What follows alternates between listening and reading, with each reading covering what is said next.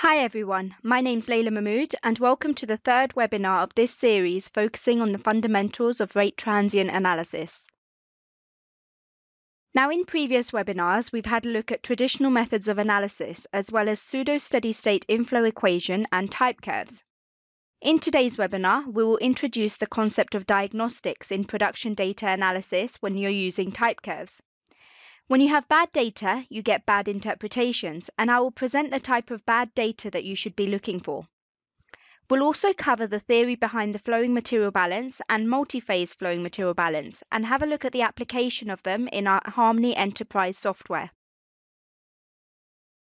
Let's first take a look at some diagnostics in production data analysis using type curves. Now, when we're analysing data, in order to get reliable results, what we recommend doing is building a story. And what we do is we start off with diagnostics. Diagnostics is data validation and reservoir signal extraction using data charts and type curves. And we would recommend doing this right at the beginning so you know the kind of data that you're working with. Next up, we have interpretation, and this involves flow regime identification, estimating reservoir characteristics, and identifying important system parameters. And also you're trying to qualify any uncertainty. And we do this by using traditional methods such as decline curves and static material balance, etc. Your type curves such as your Typecurves, your Blassingame, Agrawal-Gardner, and your flowing material balance. We can then move on to do modelling and history matching, and this includes validating interpretation, optimizing solution, and enabling additional flexibility and complexity by using analytical and numerical models. Now you can see that interpretation and modelling have forward and backward arrows.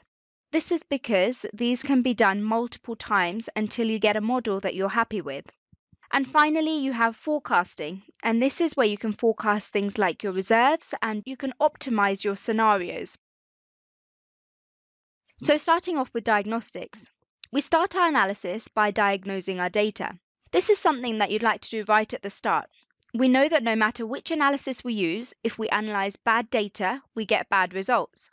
So through adequate diagnostics, we can verify the changes in our pressure and rate correlations, and we can see if the trend in the rate and the pressure is consistent, and that can enable us to identify things like outliers. Now here you can see an example of a gas well. From this well, we can see the behavior of the rates and the pressures. We can see from here in the squares that the changes in rate and pressures do not correlate. So it would require further information to understand if this is data that we will trust before we can take this data forward and apply different concepts of superposition and all the other great tools that we have. We'd like to filter this questionable data out, as this portion of the data might not be as trustworthy as the rest of the data. And for data validation, we do have some great tools in the software, tools such as data diagnostics and type curves. So the next step is looking at diagnostics on a log-log plot. We're going to be learning a lot about the flow regimes and qualitatively what's going on with the data, because there's a pattern recognition on a log-log plot that you can't just get on a linear plot of production data and pressure. For instance, the downward concavity, which indicates boundary-dominated flow, is very clear on this plot, and the upward concavity indicates transient flow on the left-hand side of the plot. Now, in an ideal world, all the data should fit nicely on this type curve plot, but in reality this doesn't always happen, so we can use diagnostics to help us to explain what causes this. Now we're going to start by looking at the material balance diagnostics. And the reason they're called material balance diagnostics is because they're going to happen over a long period of time and in the long-term data sets where we have boundary-dominated flow. So if I have my unit slope, and the unit slope will represent volumetric depletion. This is the homogeneous reservoir behavior. It will be the harmonic stem for a constant rate solution. And in order to do this properly, you have to plot the normalized rate versus the material balance time on the type curve. Now what we can see is similar to the Blassingame style type curve, and we can simply take the Blassingame type curve, plot the data, and see if the data matches the volumetric slope, or we can call it the homogeneous reservoir. If it does, we would have volumetric depletion. And if the data doesn't match, in this illustration, we can see that we have a couple of options.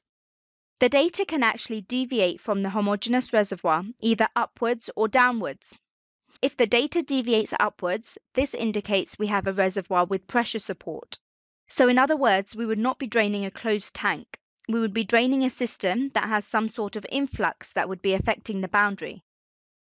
Now, if we take a look at the deviation downwards, this represents a leaky reservoir, which means interference. Both of these cases are very common, and the diagnostics are going to be powerful as we can immediately identify whether they are occurring or whether we have volumetric depletion. Another area of interest is the productivity diagnostic. Now, these are more short-term and they help us to identify more short-term effects. So again, we can see the production type curve here, and the sort of things that we're interested in here are the well cleaning up, where the signal will deviate massively from the curve.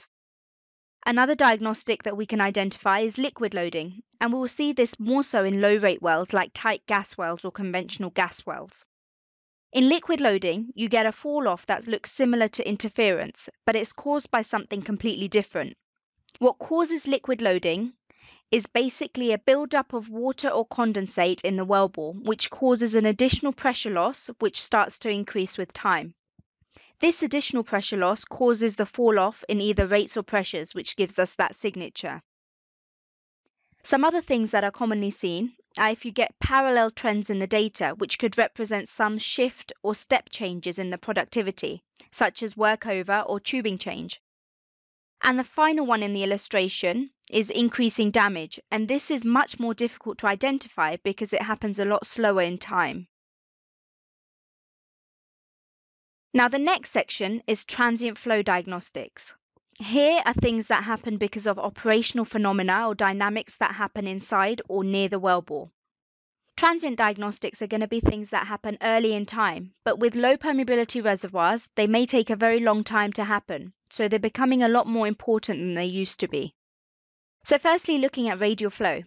In a conventional reservoir, it's expected to see radial flow in any vertical and fractured well that produces from a medium to high permeability reservoir. And on a type curve, as you can see on the slide, the data will concave upwards, and the severity of the concavity would depend on whether the well is damaged or not.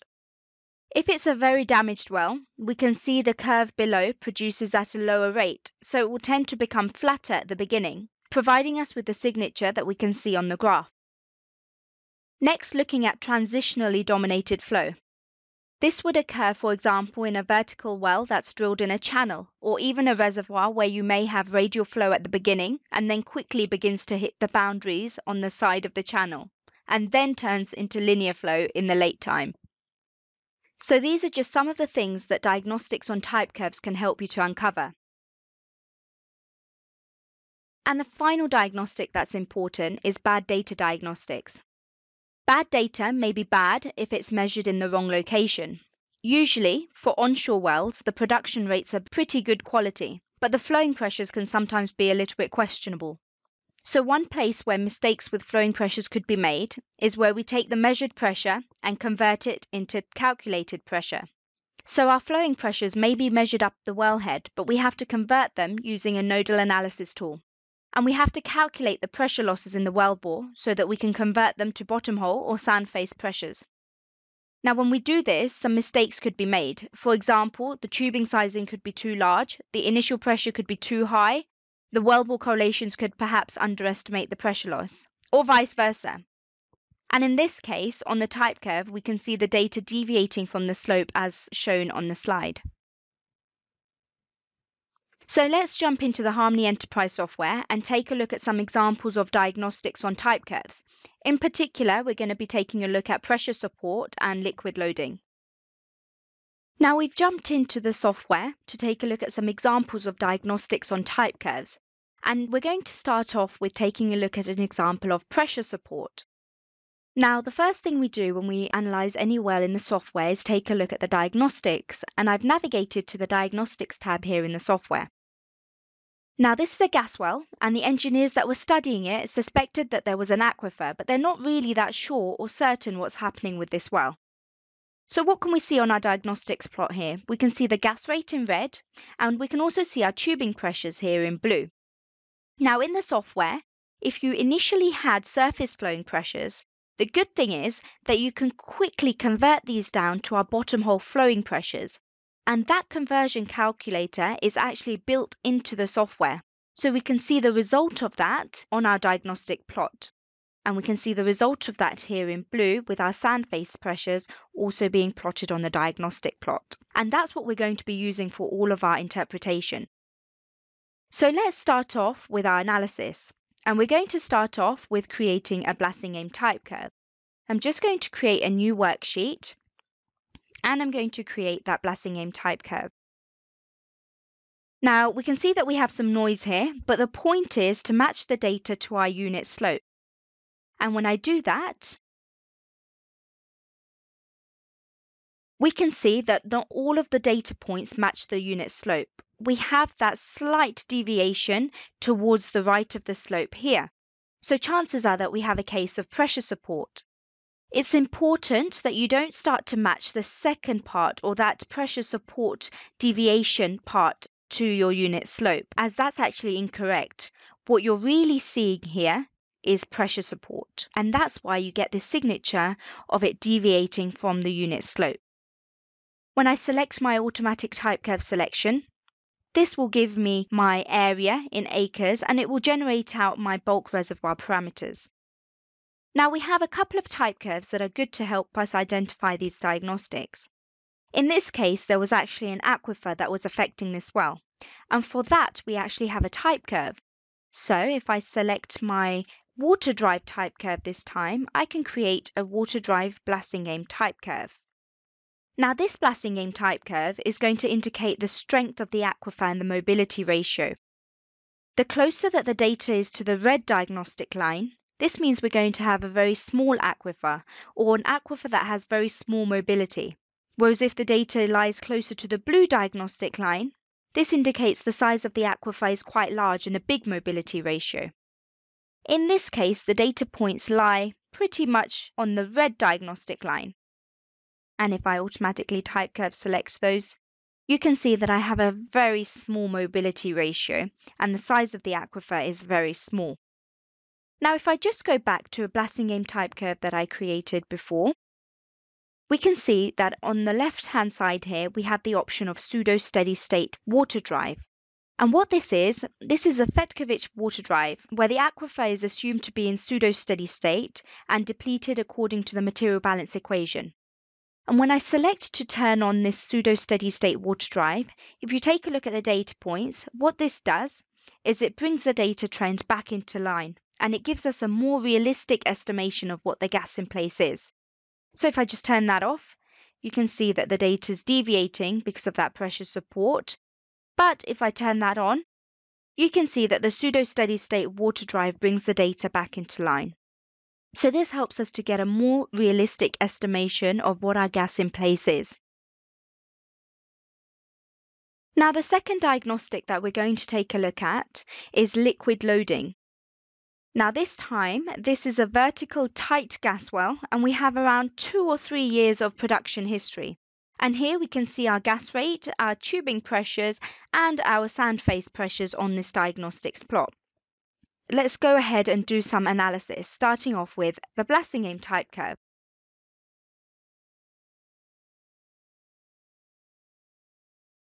Now again, we have quite a lot of noise here, but the point is to match the data on the unit slope.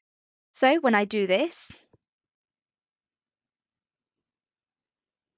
we can see that this well is definitely in boundary dominated flow, and we can get an area of around 19 acres. Now this analysis is done by totally ignoring liquid loading. We would always recommend taking a look at your raw data in your diagnostics before conducting any sort of analysis. In this case, we'll take a look at the liquid loading. Now there are two important data diagnostics to identify if we have liquid loading, and these are the Coleman rate and the Turner rate. Now I'm going to create a brand new plot in my diagnostics, and I'm going to do that by deselecting everything, placing time on my x-axis, and I'm going to place my gas rate on my y-axis. I'm also now going to place my Coleman rate or Turner rate on my axes, And these are going to help me to identify if I have liquid loading or not. Now there's around a 20% difference between the two of them, so I'm just going to select to turn on my turner rate. And you'll notice that the units for both my gas rate and my turner rate are the same. So I can easily simply just link these two together. So I'm making an apples to apples comparison here. Now I can take a look at my gas rate as compared to my turner rate. Now we can see that at the beginning of production here, my turner rate is below my actual rate. So that means that I don't have any liquid loading here. As we continue producing, we can see here that we have some overlapping between the gas rate and the turner rate. And if the actual gas rate is below the turner rate, that's when we start to see liquid loading. So what the Turner or Coleman rates actually represent is if the gas rate that we have here is actually good enough to lift a particle of liquid up from the sand face up to the surface. Looking at this later part of data, we can see that a lot of the Turner points are overlapping the gas rate, so we're at a higher risk of liquid loading here. Now let's go back to our Blasingame type curve, and I'm going to create another type curve. And this time we're going to consider the liquid loading effects. Now to help you to identify liquid loading, first thing we'd want to do is perhaps filter our data. And what we can do is use the little filter funnel here, and we have a magic wand within our filter funnel. And you can see when I select that, we actually have a liquid loading filter. And what this will do when I apply that, you can see that it's actually cleared out or made white some of those data points. And that's going to help me to avoid misinterpreting the data. And when I apply those, you can see that some of the noise has been cancelled out. So now I can go ahead and match my data on my type curve. And you can see when I match my data this time, I have a much higher area, a much higher drainage area of 32 acres. So you can see the difference before and after liquid loading. The area was 19 acres before I considered the liquid loading effects. Now, after considering the liquid loading, you can see that I've got a much higher area of 32 acres. So looking at the more reliable data, I've got an original gas in place of around 2 BCF. Whereas when I was looking at the data before, you could see that I had an original gas in place of only around 1 BCF before. So RTA helps you to uncover these diagnostics in your data by identifying what is the good data and what is the bad data.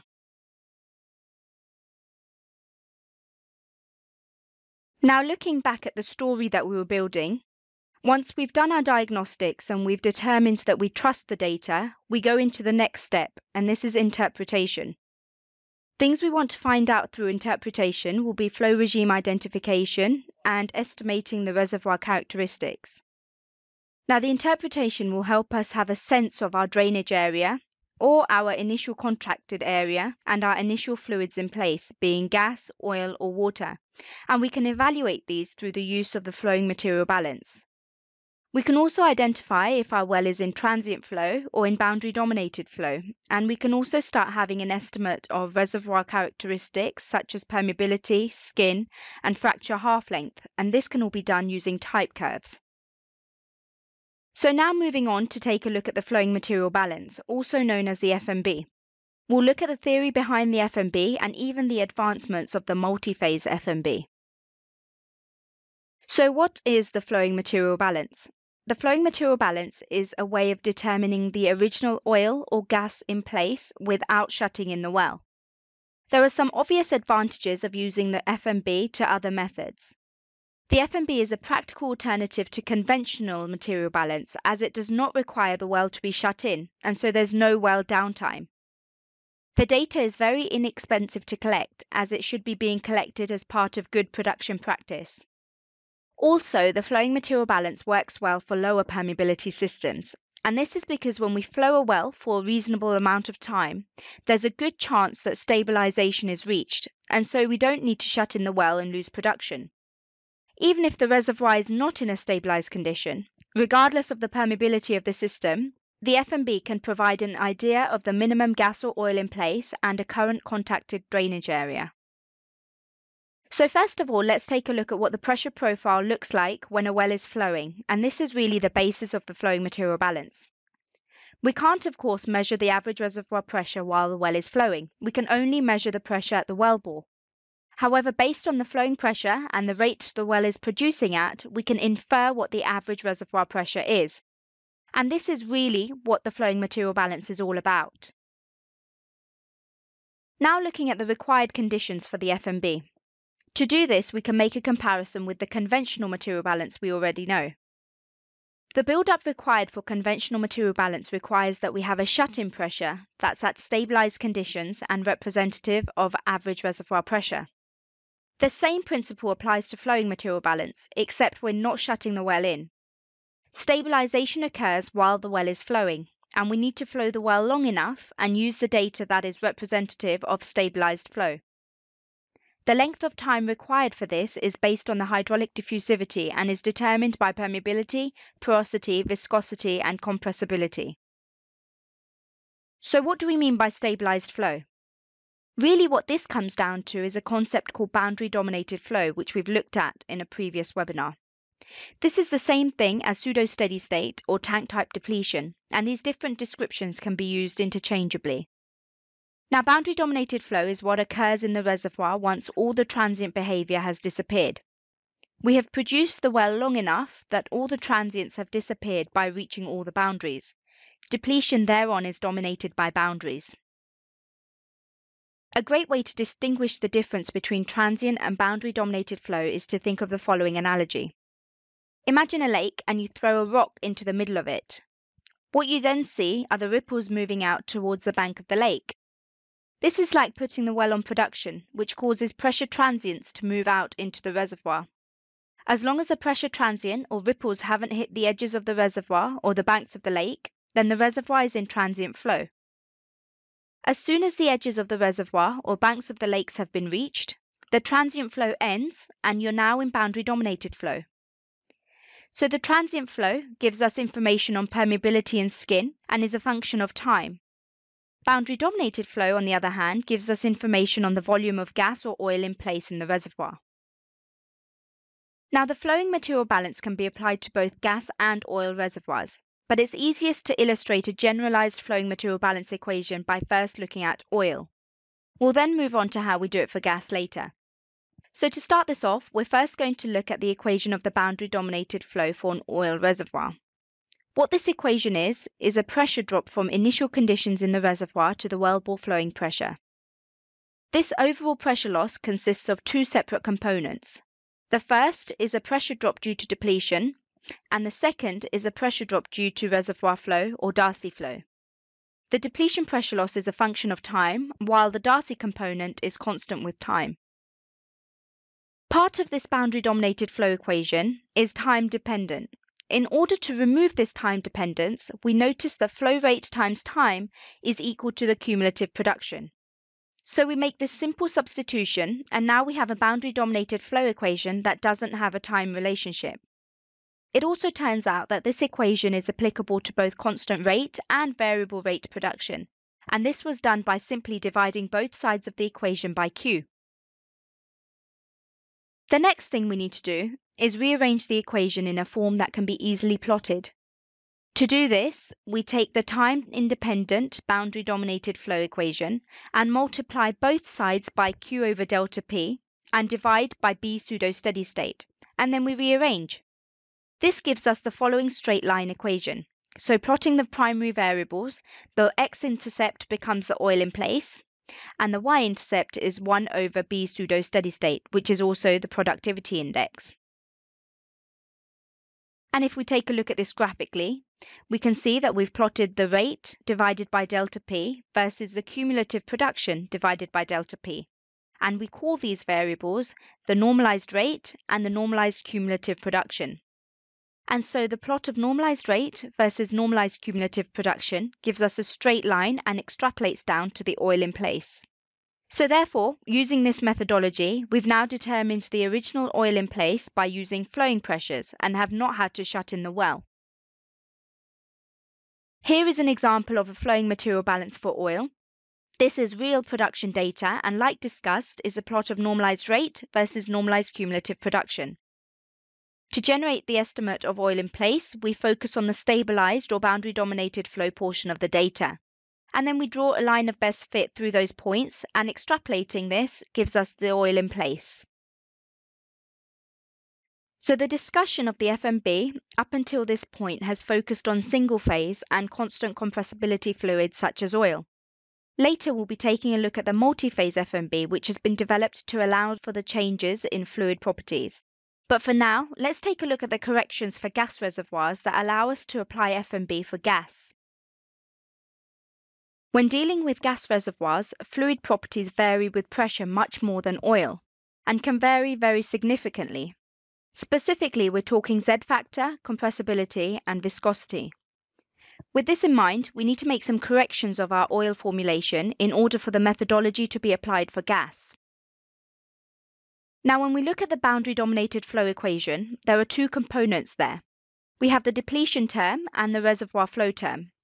The depletion term depends heavily on compressibility, and in oil, we had to assume that that was constant, but for gas, we can't do that.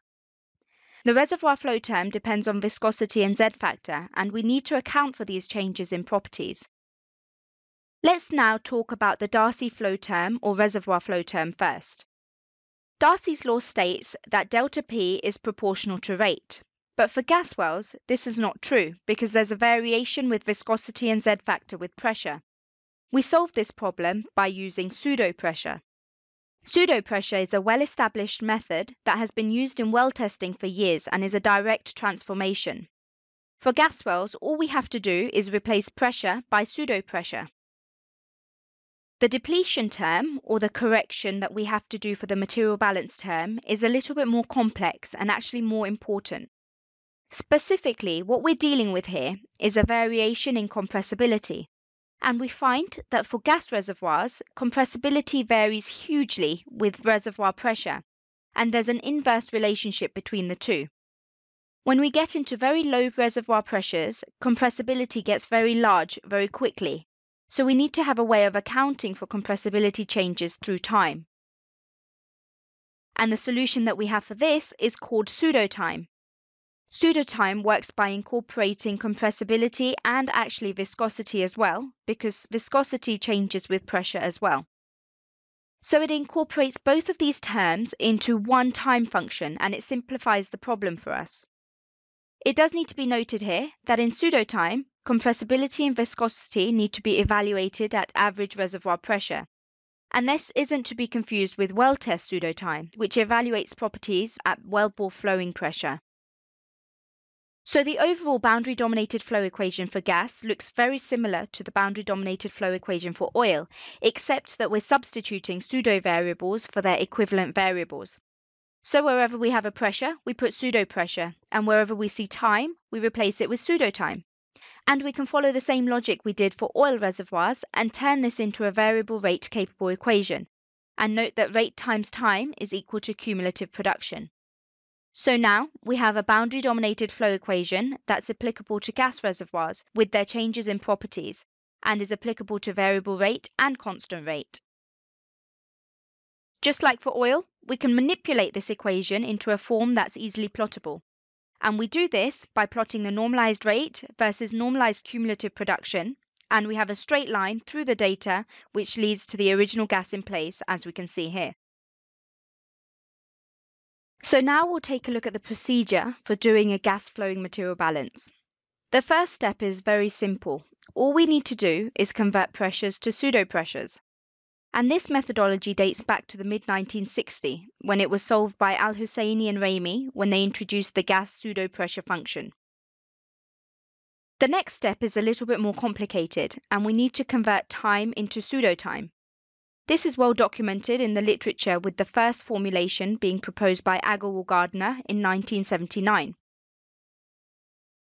So in order to calculate pseudotime, we first need to find out what the viscosity and compressibility are at average reservoir pressure at each time step. And to do that, we just use the gas material balance equation. Then we can calculate pseudo time and what we call pseudo cumulative production, which is just a cumulative production based on pseudo time. The next step is to plot the variables, so we plot the normalized rate versus normalized cumulative production, and with real data it will look something like this. We then pick the straight line portion of this data and fit a line through it, and extrapolate this line down to the original gas in place. Now that procedure seems quite straightforward, but there is a bit of a problem with it. And the problem is that in order to calculate pseudo time, we need to know what the original gas in place is before we even begin. And that's because the average reservoir pressure needed at each point in time, required to determine the compressibility and viscosity, is actually determined by the size of the tank or the gas in place. And this is what we're trying to work out in the first place. Now, since the gas in place is required for the calculations, and since this is what we're trying to find out in the first place, this procedure is actually iterative in nature. And there's loads of literature that supports this premise, and pseudo time really is the standard procedure now for calculating gas in place when using flowing pressure and rate data. So now we'll take a look at a real-life example of a gas flowing material balance and go through the process of iterations. Before we even begin, we need an estimate of the gas in place, and in this case it's 1.7 BCF, and that can be the gas produced so far. So using this value of gas in place, we can go through the procedure for calculating gas pseudo time and the pseudo cumulative production, and plot normalized rate versus normalized cumulative production. And we get a straight line that extrapolates to a new estimate of gas in place, which in this case is 2.2 BCF. So this new estimate of gas in place, which is 2.2 BCF, is now used in the next iteration. And so we plot the new normalized rate versus normalized cumulative production, which we can see in blue. And we can see that the position of the data points has actually shifted from the previous gas in place in green. And that's because the pseudo time function has actually changed due to the new gas in place being used in the calculation. And the result of this iteration now extrapolates to a gas in place of 2.4 BCF. In the third and final iteration, we can see the convergence of our gas in place being the same as what we extrapolated to in our previous analysis. With convergence happening, the analysis is complete and the gas in place is 2.4 BCF. Now typically convergence is very quick and might only take a couple of iterations and then you have the answer. When using software though, you don't notice this and it appears to be automatic. So now we've gone through the procedure for evaluating a flowing material balance. What I'd like to stress is that when we use software to do the procedure, it becomes very simple and painless as all the iterations are internal to the program and so you can do the analysis very quickly. The other advantages are that if you have static reservoir pressures, these can be overlaid and you can compare the FMB and the traditional material balance results on the same plot. In Harmony Enterprise, the results from all the different types of analysis can be quickly compared and then populated into models directly, which simplifies what's required to do when performing a workflow. Workflows can then be saved and applied to other wells or shared with colleagues, which makes using the software super time efficient and allows for consistency of analysis between wells and also between colleagues. So let's now take a look at the multi-phase FMB. Now, the multi-phase FMB parallels the single-phase methodology, and it uses the same format of equations, but it replaces pressure by a pseudo-pressure that accounts for the variations in PVT properties, saturation changes, relative permeability, and individual flowing phases. So this means that we can determine the hydrocarbons in place for multi-phase fluids, including injection, by using flowing pressure and production rate without the need to shut in the wells. So to do this, we take the FMB equation for a single phase and we convert the pressures to a pseudo pressure that accounts for those variations in PVT, saturation, relative permeability, and flowing phases. Where did those equations come from? Now, up to this point in the presentation, we've seen the flowing material balance equation in the following form. And this is made up of combining material balance equation with the productivity index equation. Now, to give us an equation that's applicable for multi-phase FMB, we can now modify this equation, and we can get it in this form shown here. These two equations are identical, but they're in slightly different forms. We now plot the normalized rate on the x-axis, and we get the oil in place, and the y-intercept gives us the productivity index. This term on the x-axis is a bit of a complicated term. You'll notice that it includes N, which is the oil in place, and this is what we're looking for. So how do we plot this term here? We just use the iterations again in a similar way to how we did with the gas corrections. As we start talking about how this pseudo pressure is defined, we'll first take a look at how we calculate pseudo pressure for single phase oil. And it's very similar to how we calculate pseudo pressure for gas, which we've already been through. Now for oil, in the traditional formulation of the FMB, we made the assumption that the viscosity, compressibility, and formation volume factor are constant with pressure. What we can now do is use a pseudo-pressure term, which is the integral that we see here, to account for the variable PVT and permeability. And the advantage of this term, similar to gas, is that it can be evaluated in advance. When we come to multi-phase though, things get a little bit more complicated. The definition that we need for pseudo-pressure, if we compare to the single-phase one, is quite similar, except that it contains the relative permeability to oil or relative permeability to gas or water, and we need to include those terms in there as well. So what's the difference between the black oil formulation and the volatile oil formulation? If you take a look at the integrals for the volatile oil, when you look at the first term, there is oil itself flowing, and the second term is the oil that comes from the gas. It has to flow too. The RV in this term is the amount of oil or condensate in the gas.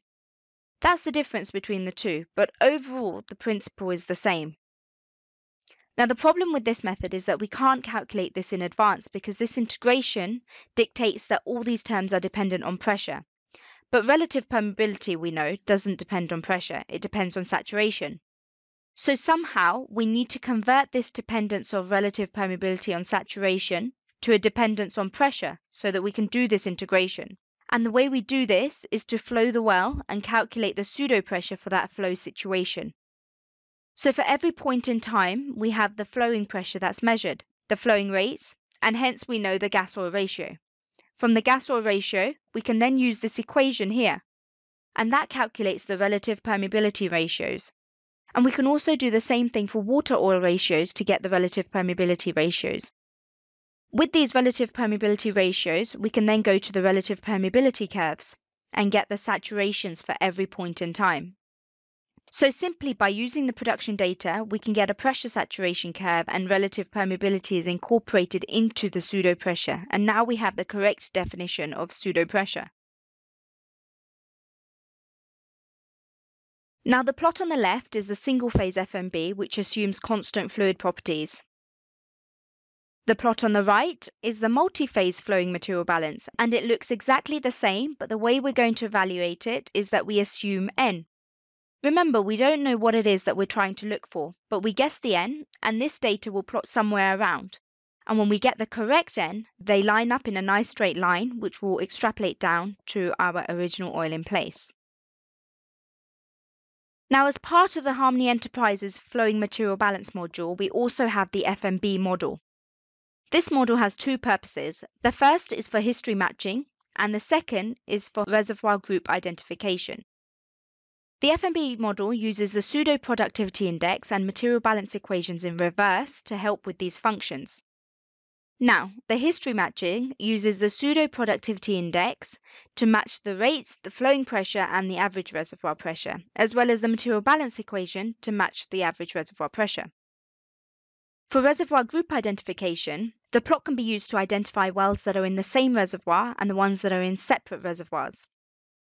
So, under stable flowing conditions, wells in the same reservoir will have the same common average reservoir pressure within their drainage areas as a function of time, and the software will provide the diagnostic methods to help identify if two or more wells are in the same reservoir or if they're in different reservoirs. So how do we do this? Firstly, looking at the FMB model for history matching. You'll remember that the FMB consists of two parts, the material balance equation and the productivity index. We combine these two terms and plot them in this way, and they end up with the oil in place and the productivity index. So now we have the productivity index and we have N, so we can determine the average reservoir pressure. Now, when I know my average reservoir pressure, I can use PI, which I also know, and my flowing pressures in order to allow me to model my rate, and that will then allow me to history match my rates. Similar, again, if I know my PI, I know my average reservoir pressure, and I know my rates, I can then back calculate this and figure out what my flowing pressure will be and model my flowing pressure. And when I do that, that will allow me to history match my flowing pressures. And we can use the same methodology for reservoir group identification.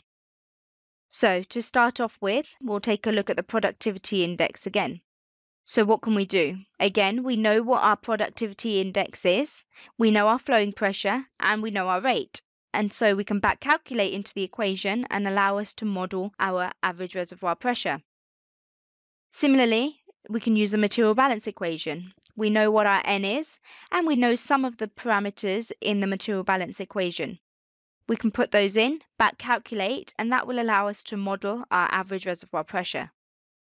So this allows another way of history matching the FMB, but also by doing this process for wells that are suspected to be in the same reservoir, we can compare these calculated average reservoir pressures, and if they track each other with time, we have a very strong indication that wells are part of the same reservoir. Now we have a load of references here for your reference, which supports this methodology for multi-phase flowing material balance and for flowing material balance. So now let's jump back into the software for our final example. And this is just showing how the multi-phase flowing material balance is used in the Harmony Enterprise software. Now I've jumped back into the software to take a look at an example of multi-phase FMB. Now I have an oil well here which is producing above the bubble point. And I've selected my flowing material balance, so you can see my plot of normalized rate versus normalized cumulative production here. You can see that when I've not selected the material balance option for this oil well, there's a deviation from my line of best fit, and this is because it's not taking into account the changes in my oil properties. However, when I select to turn on my multi-phase option, which remember uses a pseudo pressure to take into account changes in PVT, relative permeability, and saturation changes, you can see that brings everything back into line. Now, people tend to ask, what are these changes? So if we go into my Editors tab, you can actually see the effect of these relative permeabilities here. And we can see how we actually convert from single phase to multi-phase and how it takes into consideration the relative permeabilities and the relationships between the ratios, such as the water-oil ratio, as we can see here, gas-oil ratios for each of the phases that we have there. Now, the saturation endpoints for the relative permeability curves are used to determine the initial fluids in place, in addition to allowing us to model the flow behavior. And you can view the three-phase saturations and the relative permeabilities at different saturations here in the Editors tab. We know that the oil compressibility and the oil viscosity also change with pressure, so these need to be taken into account as well. And the multi-phase FMB, if I go back to the model, takes into account all of those changes in the reservoir properties, both above and below the bubble point, and also for gas condensate wells going below the dew point. So once again, if I turn off the multi-phase option, you can see that deviation. But however, when I put on the multi-phase, you can see how it brings everything back in line. And now here's another example where it's super clear.